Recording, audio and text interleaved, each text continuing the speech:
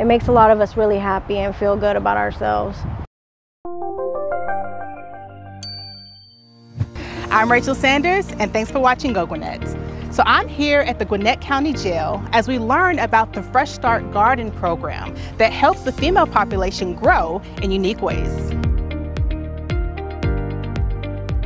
Well, here you have the Gwinnett County Jail's Fresh Start Garden. It was built back in 2016 for the female inmates. This program provides nonviolent inmates with hands-on experience in all aspects of vegetable cultivation, from preparing soil, sowing seeds, nurturing the plants, to harvesting the bountiful produce.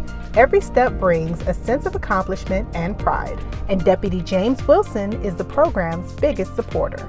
And we realized, wow, this is a big opportunity for therapy. So it became a female's Fresh Start Garden where they come, they learn self-sustainability, the best practices for organic gardening. It's therapeutic and it helps them deal with a lot of trauma and the stress that they have every day. Ashley Strickland and her fellow residents have daily access to large garden beds with a variety of herbs and vegetables. It means a lot to me. I love it. It's great for your mental health. It brings all the girls together here. And these women are not just growing as gardeners. They are planting the seeds of responsibility, teamwork, and personal development. I enjoy it because it teaches me how to plant things, start over in life, which is like a seed. You know, you plant it and then you get to watch it grow. And the success of you growing a plant, but not just growing a plant, growing as a person with the plant.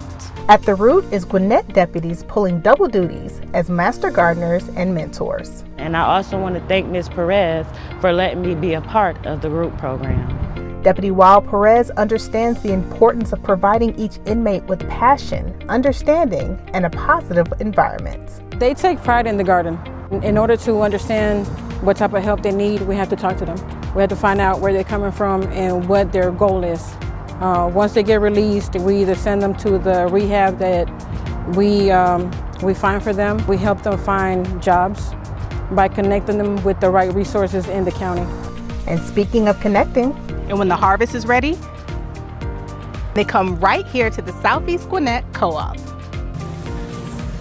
Here in the pantry is where we distribute and receive food items, both packaged items as well as fresh produce for our clients. That's LaShawn Alford. She's the pantry manager at the Southeast Gwinnett Co-op. We are lucky and blessed to also have a partnership with Gwinnett County Jail that comes and brings us fresh produce from the jail. It's one of my favorite things.